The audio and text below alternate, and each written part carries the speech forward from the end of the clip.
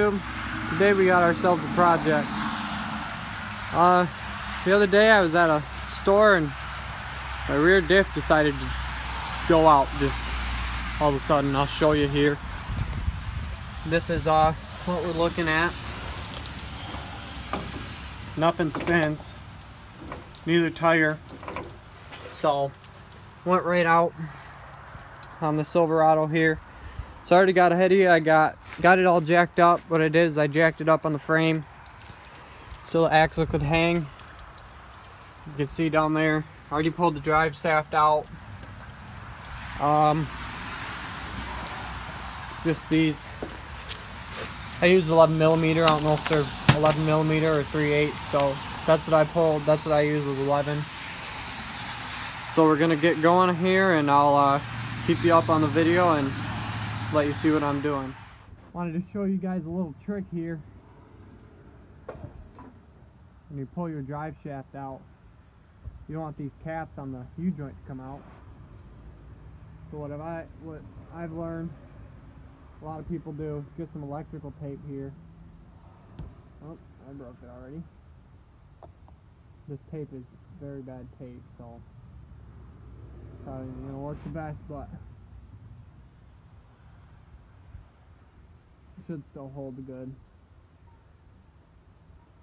So we're gonna take the electrical tape, got your U-joint here, wrap it around. This tape is not gonna stick. It might stick to itself, but it's not gonna stick to my drive shaft. So you just wrap it around here to make sure your caps don't come off your U-joint. It might stick to itself. This tape is very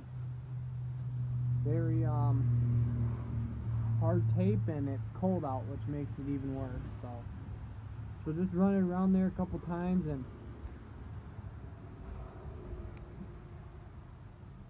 break it off so it doesn't come off, and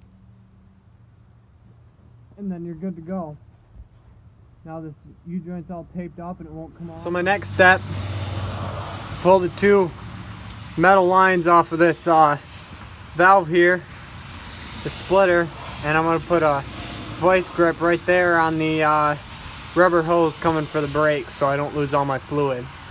And as you can see, I had a bad seal over here. This is all diff fluid, 80-90, whatever, gear lube. And I already started pulling a little bit. I pulled this one off just to make sure these nuts on the U-bolts would come off and the axle would actually come out. So once we get that, then we got to unbolt the shocks. You can either unbolt them up here on the top, you can unbolt them on the bottom. I'll probably just do the bottom just to make it easier.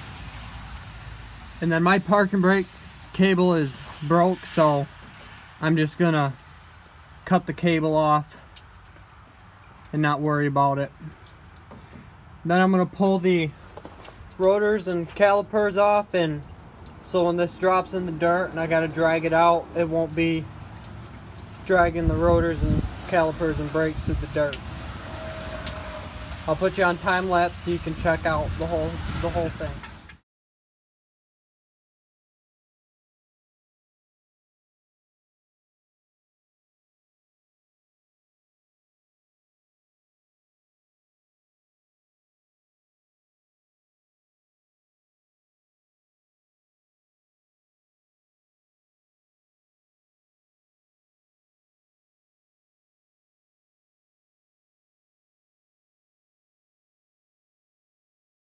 So right now, pulling the brake lines, I got this one out.